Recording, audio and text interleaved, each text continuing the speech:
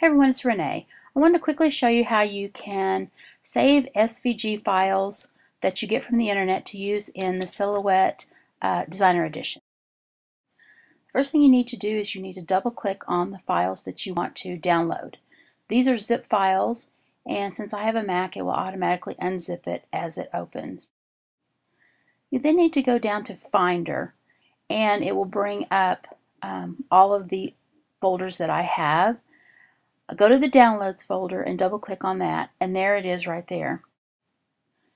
As it opens, you can see this little button here has the 4 little boxes, and that will give you a thumbnail view of your files, and you can kind of see what they are. I don't want all of these files, I just want a few of them, so I'm just going to highlight the ones I want.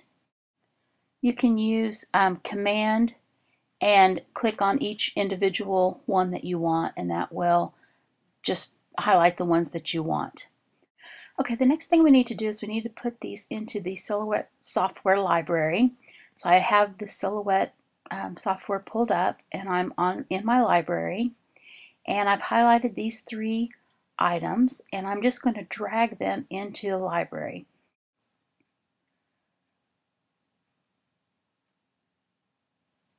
Okay, there they are. Now they're ready for you just to double click on, and you can use them.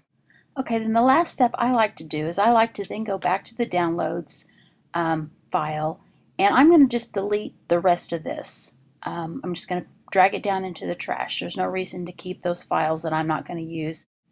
Thanks for watching. I hope this helps you get your SVG files into your Silhouette Designer Edition software so that you can make a lot of awesome projects. Thanks for watching. Bye.